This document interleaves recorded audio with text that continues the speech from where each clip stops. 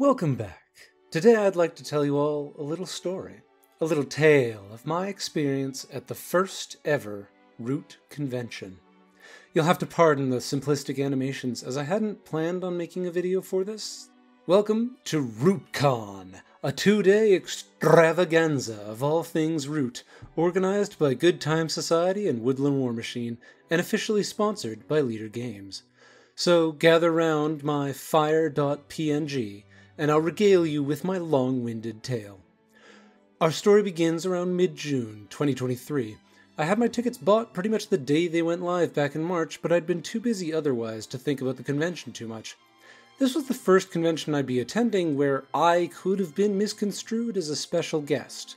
And in the immortal words of Oscar Wilde, nah, fuck that shit. Instead, I resolved to attend in the manner most befitting my own particular idiom. I'll pretend that I'm not going, and see how many people manage to figure it out in person. We're going to call it the Nevakanezah ARG, as if I had actually put effort into it. Preparation time was running out, however, and I had been camping the RootCon thread, looking for someone to split a room like a single woman in her 30s camps her Tinder inbox. Suddenly, there it is. SP Shaman is attending RootCon. I slide into his DMs. I have just barely enough time to assemble a new faction guide in time for RootCon, and after confirming with Murder She Root, I announced to the world that my Riverfolk guide will be releasing as a live premiere during the convention. Then, the day of prophecy arrives. My flight is timely, and I meet up with SP at the airport. We brave the Portland transit system to drop off our bags at the hotel. We're both starving, so we resolve to check out one of the food truck pavilions for some lunch. Options are plentiful. Asian fusion? Mexican experimental? Mexperimental? Ska? Asian fusion again? I'm not really in a mood to overthink it. Good old shawarma. You're the same no matter where I go. The Lady Galadriel of foodstuffs, everybody loves you and despairs. This is foreshadowing for later. Following lunch, we'll meet up with some other attendees at a local pub. I know exactly who's who because we're attending a Root convention, and these people are already playing Nemesis.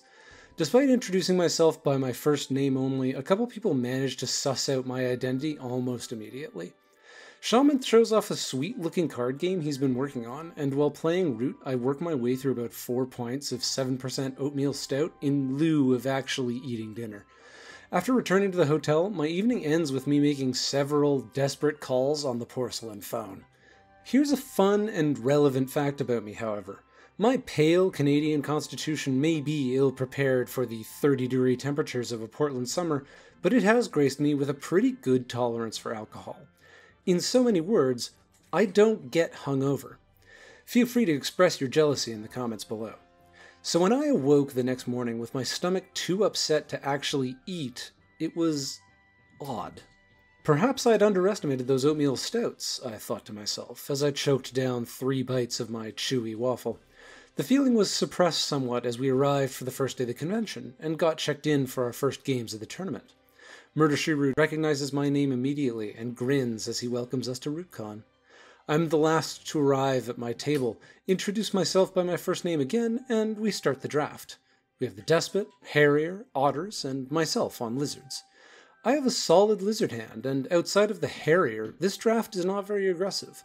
Then, 2 things happen in very short order. Firstly, I set up 2 garden suits and draw most of the ambushes and dominance cards, and secondly, I start absolutely sweating bullets in spite of the air conditioning and the adjacent fan.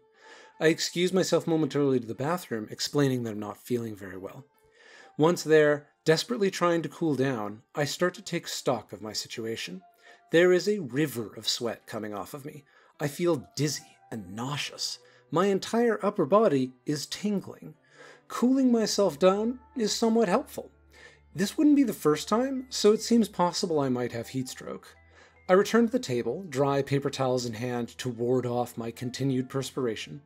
My turn is up, and the Otter player's young son once again turns their open hand to me and chirps, "Wanna buy something?"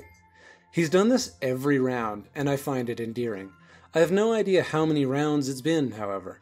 This could be turn 2 or turn 200, and I would have been completely unable to tell. Trying not to seem rude, I grab a helpful card and force a smile as the walls around me waver constantly in and out of focus. I take a large swig of water, thinking it should help my condition. I am gravely mistaken. In mere minutes, the bathroom summons me once again, this time with dire immediacy. Guardian Games only has 2 bathrooms, however, and with over 120 attendees, a brief line is ever present. I try my best to resist, but I don't have that kind of time. The front door is my only hope, and seeing the bright light wavering at me from across the building brings to mind the image of a drowning man swimming towards the surface. An employee near the door bids me farewell as I pass, and all I can think to say is, "I'll be right back, I'm gonna be sick." I find myself crouched in a small gravel median beside 2 dumpsters and a small pool of my own vomit. What an auspicious start to the convention, I think, as the hot sun warms me in my black t-shirt. Warms. Warms, as in, I was not already that warm. Something isn't adding up. If this were heat stroke, this sun would be agony right now. My stomach couldn't even handle water. If this isn't heat stroke, then yes, of course. Dodgy food truck shawarma. I have food poisoning. I return to my table and inform Murderous Root of my new hypothesis. We resolve that should I be sick again, it would be best to drop out of my game. I look over the board as I take my seat. My gardens are decently defended, and I have a strong hand with some ambushes. Not even the Harrier is well equipped to fight me. Most important of all, I'm about 6 points ahead of the table. Realization dawns. I have rarely ever been this ill. But I can also win the game. I figure I can't throw up on an empty stomach, so we're going to tough this out without water. The fever and tingling mercifully disappear, replaced by full-body chills and shivering. A perfect improvement, I think, since I'm used to the cold. My vision continues wobbling, and as I apologize for having to roll back some minutiae of my turn, one of my opponents applauds me for having the presence of mind to still be dom-swapping cards during my turn in the first place. I am at 24 points now, and the Otters have removed 2 of my gardens. The Harrier has removed another, but lacks the boots they need to remove more. Ironic, I croak, trying to channel my inner Sheev Palpatine. He is the most mobile vagabond, but mobility was what he needed. I have no idea if intelligible words ever actually left my mouth. Between coffin makers and 10 acolytes, however, even my fevered mind was able to secure victory. The real prize is that I had no further games I had to play that day, so I could focus on trying to recover. I ask if the venue has anywhere I can lie down. It does not.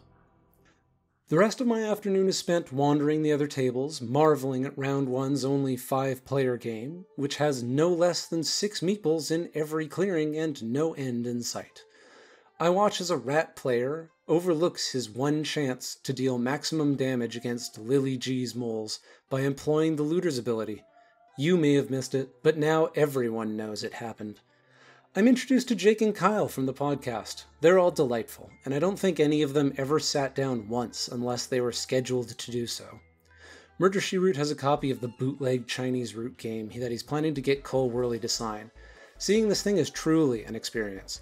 You might be fooled into thinking that it compares favorably to the original McCoy, with its bold characters and saturated colors, but this difference runs skin deep, and I think I've cracked the code. The character art is custom, I'm pretty sure. The box art and card art are all consistent, and they do their best to rip off the original art everywhere they can. Everything else, from the icons for factions and pieces to the trees and buildings printed on the map, is taken from free online game art repositories. They'll use 3 separate icons for the same game piece because it appeared in 3 different places in the rulebook. None of the art on the maps is consistent. There will be trees shaded differently from houses, and worst of all, the most terrible thing of all, those ugly little butt plug meeples are not actually flat on the bottom. They wobble. Garrick, Lord of the Board, Josh Yearsley, and Cole Worley are playing the latest cut of Arcs in the middle of the room. The space theme is appropriate because their combined star power in this modest gathering is creating its own gravitational field. I test their powers of voice recognition by asking Lord of the Board where he got his Corvid pin. From the leader's door, apparently. Garrett claims he recognized me after only a couple seconds, but I believe he probably would have made that claim either way. Later, with another group, I'm shown how to play Takanoko, which I lose horrendously. I'm supposed to manipulate a panda in order to achieve various scoring goals, which are on cards I have to draw, which competes for the same actions I need for the panda. This must be what it feels like to operate a real-life panda breeding program. The ape-like confusion expressed by the man in the box mirrors my current mental state perfectly.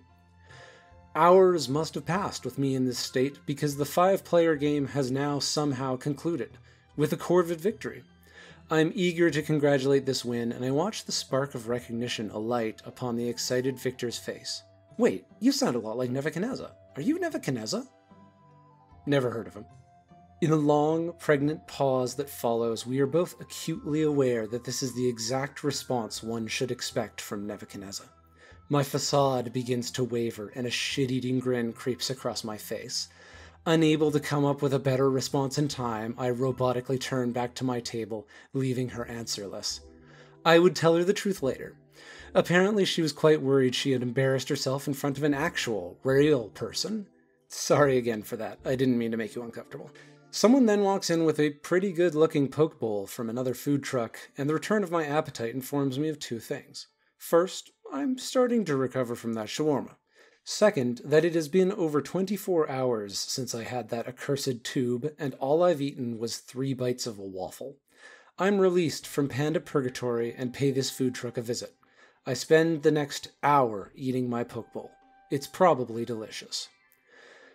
Then I managed to cajole Garrick into a casual 5-player game of Root, officially inducting him into the Nevakanezah ARG. Appropriately, we immediately encounter a rules issue with Badger's setup, but we have the advantage of being able to escalate it to Josh Earsley himself. I think I brought Josh in on the secret, but I kinda half-assed it, so I can't be sure. Our game goes well, however, but Garrick gets bullied relentlessly, mostly because he remains a threat even with nothing on the board. I end up losing to Warlord, I think? The fatigue of my recovery was setting in. I'm a bit too drained for another Root game, and I start canvassing people for a game of Calico. I check the rental shelf 3 times, yet I still need Murder She Wrote's help to find it for me. Auspicious. I manage to get the game together, and we barely manage to complete our boards just as the store is closing for the night. Good timing, because I really need the sleep.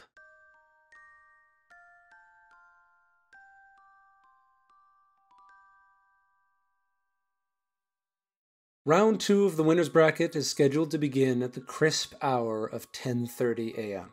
Truly, I am suffering from success.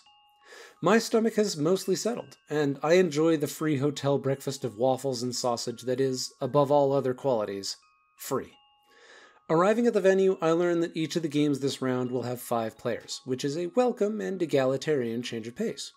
In considering my Nevakanezah ARG, I knew that this joke was never going to last very long for a gathering of this size, and I resolved to actually wear my lanyard today to let the surprise play out on its own. I am quickly reminded that I hate wearing lanyards, and back in my pocket it goes.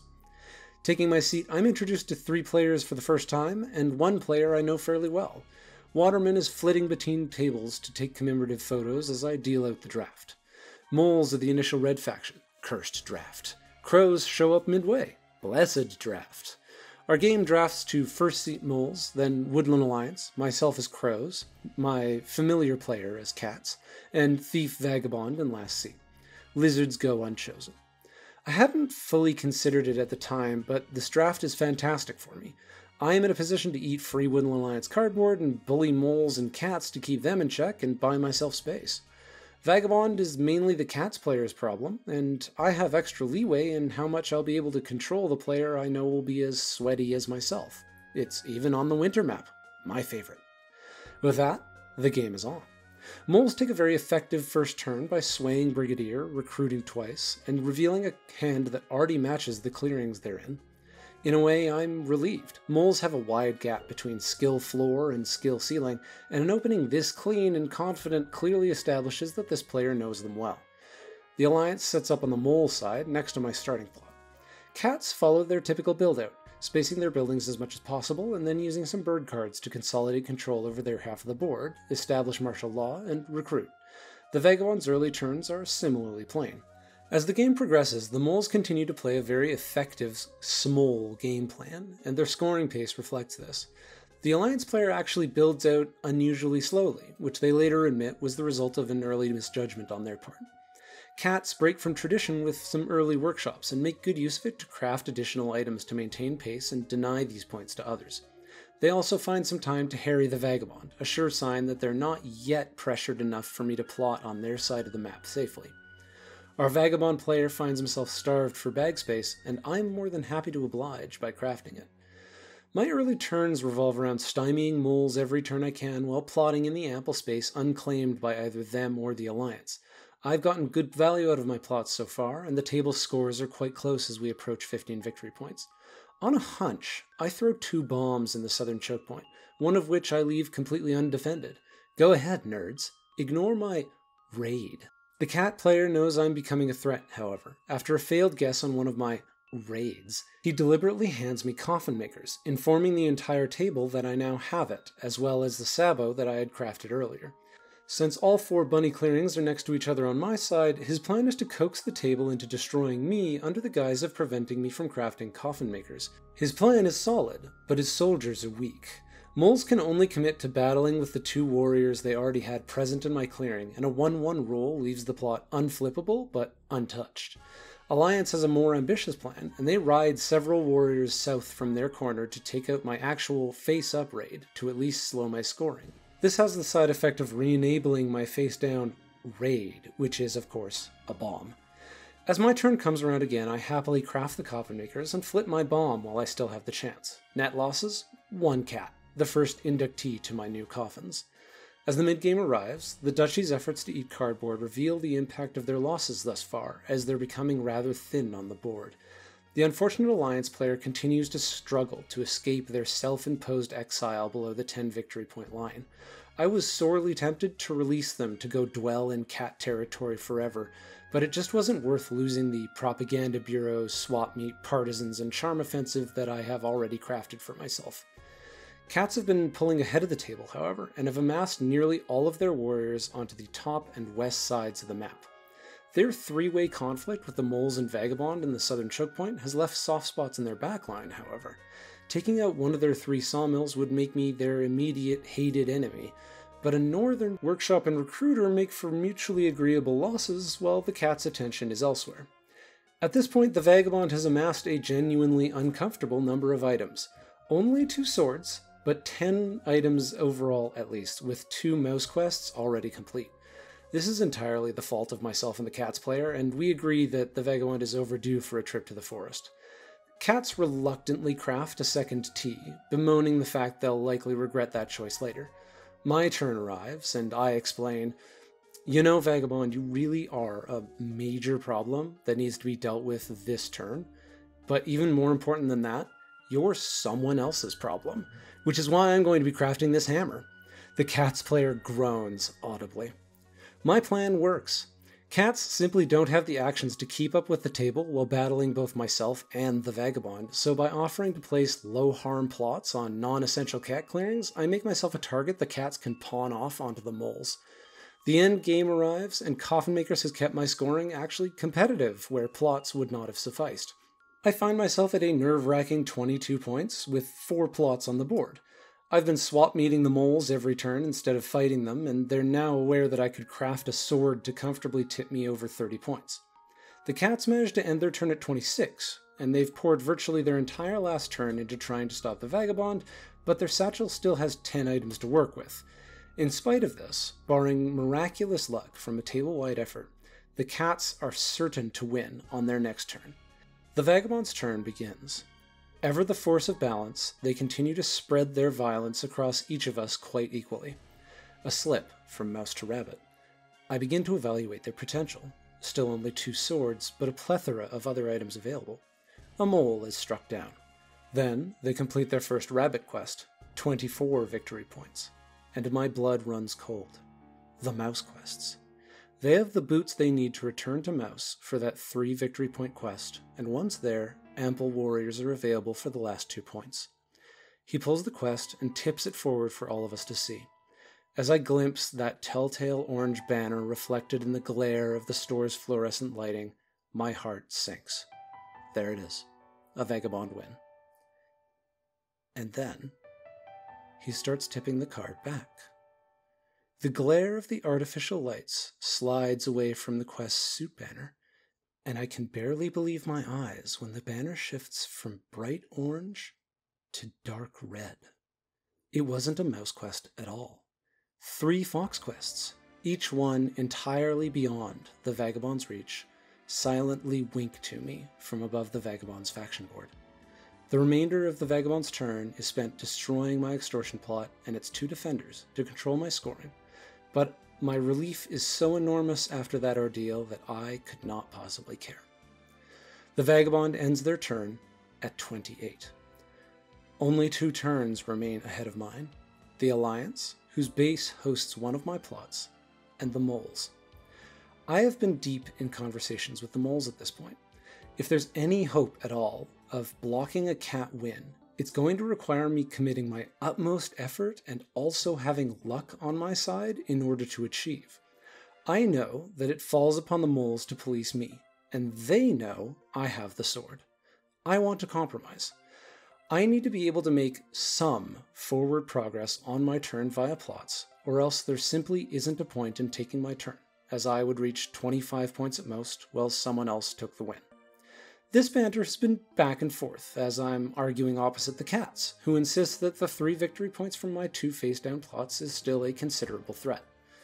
The moles agree to focus their attack on my face-up raid, and my relief is tempered by having to recalculate whether I still could find a win from these remaining flips. As they sway, fight cats, and make their way back to their tunnel, I rack my brain looking over the highly defended cat cardboard and guessing wildly at where sympathy might spread. Then it happens. Almost apologetically, the moles express that they still can't trust my face-down plot, and offer a card for exposure. While my heart had sank during the Vagabond's quest pull, being forced to remove my only hope of victory with the other plot, no doubt soon to follow, left me heartbroken. Not because I had missed a tournament win, nor because it had been this close, and certainly not for any grudge I held against the mole player, whose judgment was sound. No, it was because, in typical Corvid fashion, all of the effort, planning, and preparation I have invested in this game so far was dismissed as an afterthought, an addendum at the tail end of someone's turn. As the moles ended their turn and asked what I had in mind for stopping the cats, all I could think to reply was that I would likely skip my turn, as nothing I could do on my turn would have any impact in either direction. This kind of defeatist admission was not my proudest moment, but in that moment, it felt honest. Fighting to regain my composure, I am vaguely aware of the Alliance player's turn as they revel in their chance to finally reach across the map.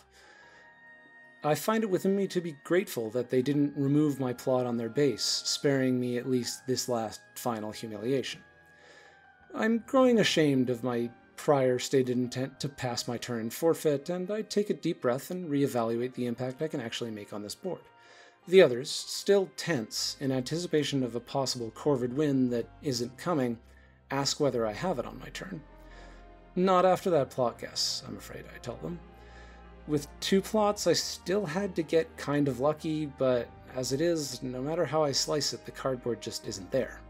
The Cats player leans over to look at me and gestures towards the board. Even with coffin makers? My heart skips a beat.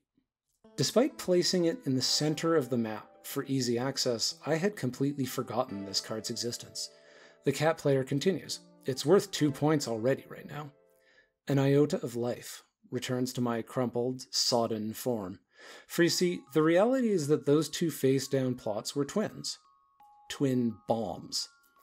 Either plot could have flipped for 3 points, but 28 victory points from sympathy does not a win make. The last time I had even considered coffin makers was at the end of my previous turn. 22 points. 2 from coffins, 3 from the bomb, for 27 at the start of my turn. It was absolutely possible. I've even got warriors already stacked on 3 sympathetic mouse clearings. I walk through my birdsong, then turn to the Woodland Alliance player. Alright, whether I win or not depends entirely on if you have a mouse ambush in your hand. He smiles and raises his hands. No ambush. My first Corvid victory in any tournament I've attended. The fact that I'm now a finalist can't even lay a finger on the elation I'm feeling for winning a Crows game. I congratulate each of my opponents, apologize for falling victim to defeatism, and begin trying to ground myself after that emotional roller coaster. The hour is currently 1:30, and I don't want to waste time as I have an important appointment to make. I consider getting food, but the food trucks end up taking too long for the people in front of me, and I skip lunch entirely. You see, at 2 p.m., my Riverfolk guide is going to premiere, and I wouldn't miss these reactions for the world. For the uninitiated among you, the video I had worked so hard to complete for RootCon, that I had teased on 2 separate occasions with jaunty corporate otters, is not actually a Riverfolk guide. It was my Corvid conspiracy guide. The reveal comes midway through the intro, but I won't spoil any more here. This was the most thematic delivery I could think of for the Crows, and I was willing to risk the community guidelines strike in order to present it the way I wanted. I have since updated the thumbnail and description, so you're too late to catch me now, YouTube. I brought modest expectations for what live viewership at RootCon was going to look like, and this was prescient. Most people ended up being busy with their own games, and appropriately unavailable to sit down for an hour-long movie. It did get over 60 people watching at its peak, and the reactions were fantastic, so I couldn't be happier. I watch until the reactions subside, but I can't stick around for the whole thing, as running out of cell phone battery as a foreigner would be bad. I have some time before I need to appear for the finals game, so I take this chance to make sure I get some of the signatures I wanted. The list of signatures I want can be summarized as anyone I recognize from the Discord or Leader Games, as well as any cool people I met or played at the convention. Where several people brought rulebooks or their Exiles and Partisan decks for signatures, I chose to bring the lid from my copy for the Root base game. The choice to bring my own paint markers was wise, but it turns out that gold paint blends into the box art quite well. I don't dislike it though. With 15 minutes to go before the beginning of finals, I'm strong-armed into a game titled We're Doomed! The premise is that you're political factions fighting for the remaining seats on the only ship leaving a dying Earth. No, they tell me as I mention the time constraint. There's literally a 15-minute hourglass that governs the game. This hourglass does indeed exist. The game is easy to learn, and I'm the 3rd and final member of our 5-person party to board the ship. Everyone wins! Finals time has arrived. I'm led upstairs to a dark floor of the building containing an office, a couple cubicles, a bunch of storage shelves, and an area in the middle that's been cleared out to act as our recording studio. 3 of the cameras present will be for the final YouTube video, they tell us. The final camera is a cell phone that is streaming to the TV downstairs. After going over the finer points of what not to do in front of these cameras, I have only one question. Do I need to watch my language at all? No, we'll be editing it for the channel. Your funeral. Finals game was incredibly fun. Everyone at the table was fantastic. I loved the energy we had. You'll have to wait for the video to come out though, because I'm not going to spoil anything for you. The winner of the finals game receives a custom giant meeple to take home, as well as a novelty check. Each of us who participated gets a gift just for making it to the finals though. Enamel pins. 1 for Root, 1 for Ahoy, and 2 for Oath. As a person who has been entirely consumed by pin trading after attending PAX, I'm delighted. I later traded the Ahoy pin at PAX. The finals are now concluded, and with the hosts announcing our names as we return downstairs, my secret is well and truly out. I Merkel walk my way back to the crowd and quickly find that a small line has formed out of people who are equal parts astonished and mortified to learn I'd been deceiving them for days now. A few people even want my autograph for purposes other than binding legal agreements, which I think I'll let all of you in on a little secret. Being able to make someone's day like that, this is the whole reason I make videos in the first place. If I cared about fame, I would have my face in the thumbnails. I had also brought a bunch of Canadian candy to hand out, and I'm glad to see that it has managed to disappear from the rough heap I left it in before the game. The remainder of my evening is spent hanging out with friends, listening to the live podcast episode, which sadly could not be recorded,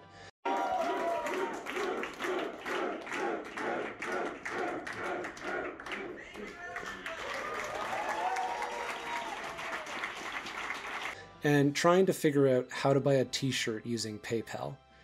The Woodland War Machine lads announced that it's everyone's last chance for photos before the end of the night, and I opt to get a photo with them in a Power Rangers-esque Sentai team pose, which the cameraman holding my phone captures in portrait mode.